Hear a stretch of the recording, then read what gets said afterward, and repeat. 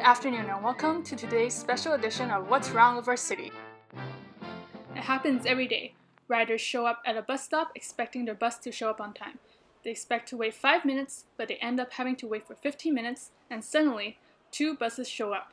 This phenomenon is called bus bunching, and it's real. We recently received a complaint from a dissatisfied bus rider who experiences this almost on a daily basis. Here's what he has to say. I take the bus like every day at Delorme and Beauvais to come downtown for school.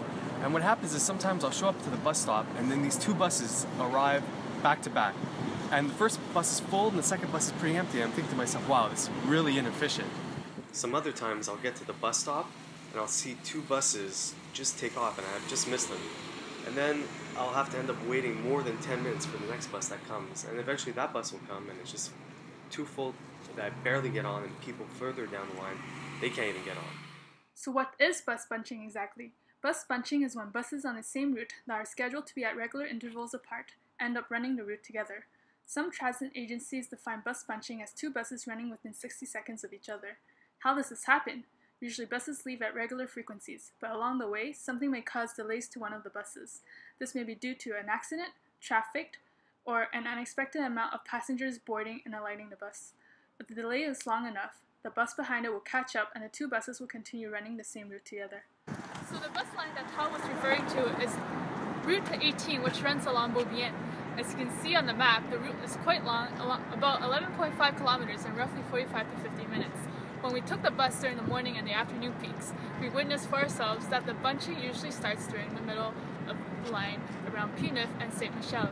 However, we did not see any situations that would have led us to believe that bunching will occur, even though it still did. So, Dr. Smith, I hear you're an expert on public transit.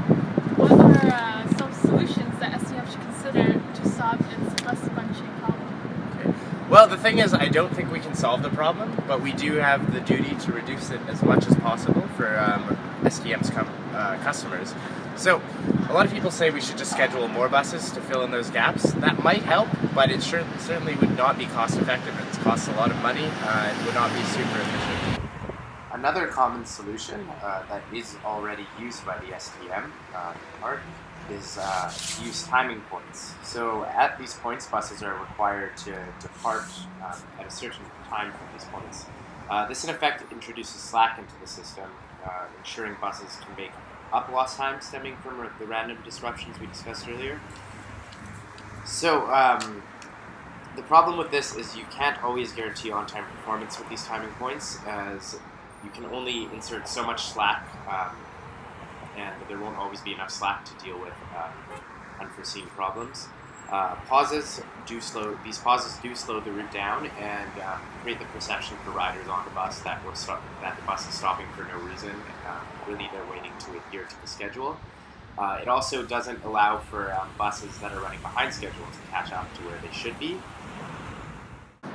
So another academic, DeGanzo, proposed using dynamic holding times based on real-time travel information provided through GPS to reduce bus bunching. So this would still use control points at which buses would be instructed to hold or continue or even speed up by skipping stops.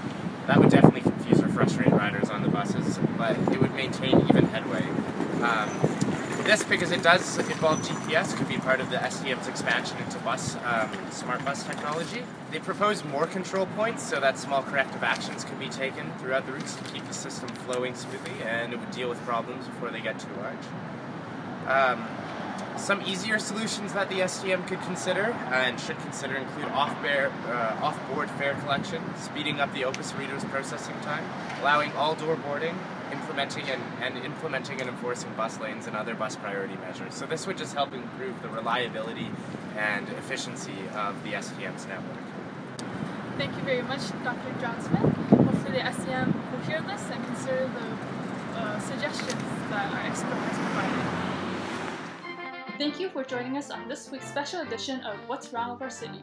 My name is Karen Alot, and we invite you to tune in again next week as we interview the president of the STM, Philip Schnaub, and hear his response to this issue.